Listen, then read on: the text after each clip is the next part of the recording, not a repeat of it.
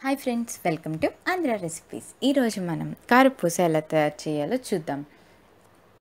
దానికోసం మనం 500 గ్రాముల శనగపిండికి 8 to 10 పచ్చిమిర్చి తీసుకోవాలి. 1 స్పూన్ జీలకర్ర తీసుకుని మిక్సీలో వేసుకుని దాంతో కొద్దిగా వాటర్ పోసుకుని మిక్సీ పట్టుకోవాలి.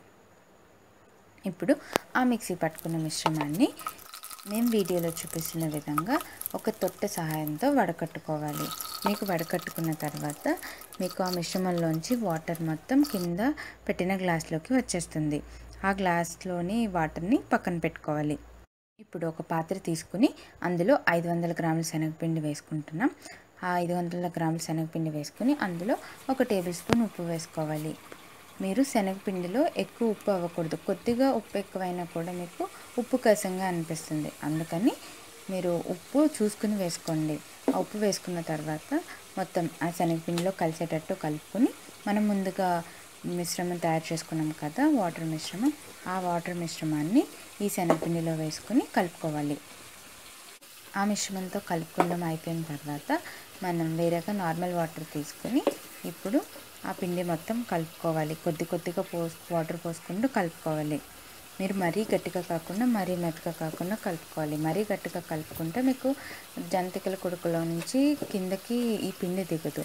మరీ మెత్తగా కలుపుకుంటే మీకు నూనె లాగేస్తుంది. సో మీరు చూసుకుని కలుపుకోవాలి. మరీ గట్టిగా కాకుండా మెత్తగా కాకుండా.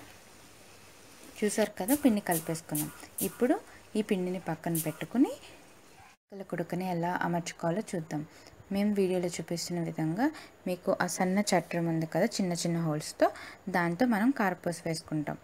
మేము వీడియోలో చూపిస్తున్న విధంగా మీరు జంతికల కుడుకని అమర్చుకోవాలి. ఇప్పుడు దీనిని కూడా ఒక పక్కన పెట్టుకుని స్టవ్ ఆన్ చేసి బాండి పెట్టుకుని అందులో ఆయిల్ వేసుకుని బాగా కాగనివ్వాలి. ఇప్పుడు ఆయిల్ కాగుతున్నప్పుడు మనం ముందుగా కలిపి పెట్టుకున్న పిండిని జంతికల కుడుకలోకి పెట్టుకోవాలి. మీకు ఇలా జంతికల కుడుకలోకి పెట్టుకుంటున్నప్పుడు పిండి గట్టిగా అనిపిస్తే కొద్దిగా 1 or 2 స్పూన్స్ వాటర్ వేసుకొని కలుపుకోవచ్చు. ఇప్పుడు స్టవ్ మీద బండిలో వేసిన ఆయిల్ కాగిందో లేదో మనం కొద్దిగా పిండి వేసుకొని చూసుకోవచ్చు. మీకు వీడియోలో కనిపిస్తుంది కదా, కొద్దిగా పిండి వేసింది, అది మీకు పైకి పొంగుతూ వస్తుంది కదా, ఆయిల్ కాగిపోయింది. మీరు దాన్ని తీసేసి జంతికల కుడుక మీద పైన పాత్ర అమర్చి వీడియోలో చూపిస్తున్న విధంగా కారపూస ఆ బాండిలోకి వేసుకోవాలి. బాండిలో వేసుకుంది ఫ్రై అవుతూ ఉంటుంది కదా, ఇప్పుడు మనం మరలా పిండిని జంతికల కుడుకలోకి పెట్టుకోవాలి. మీరు ఇలా పిండి రెండోసారి పెట్టుకుంటున్నప్పుడు కొద్దిగా జంతికల కుడుకకి తడి చేసుకోవాలి. కారపూసని హై ఫ్లేమ్లో పెట్టుకుని ఫ్రై చేసుకోవాలి, లేదంటే మీకు సరిగ్గా ఫ్రై అవ్వదు. ఒక 2 minutesలో ఒక వైపు ఫ్రై అయిపోతుంది. మీరు 2 minutes తర్వాత ఇంకొక వైపుకి తిప్పేసుకోవచ్చు. ఇలా 2 minutes కింద కాకూడదు అనుకుంటే మేము వీడియోలో చూపిస్తున్న విధంగా అట్లకాడ సహాయంతో కొద్దిగా పైకి లేపి చూసుకోవచ్చు. ఎక్కువ కలర్ మారనివ్వకూడదు, ఎందుకంటే మీరు మొత్తం తీసేసి బయట పెట్టిన తర్వాత కారపూస కొద్దిగా కలర్ మారుతుంది. ఇప్పుడు మనం రెండో వైపుకి తిరగేసుకుని 2 minutes అయిన తర్వాత తీసేసుకోవచ్చు. అలా తీసేసుకొని పక్కనే ఒక పాత్రలో పెట్టుకోండి. దానివల్ల ఏమైనా ఆయిల్ ఉంటే అది ఆ పాత్రలోకి దిగిపోతుంది. మళ్ళీ మీరు దీన్ని వేరే పాత్రలోకి పెట్టేసుకోవచ్చు.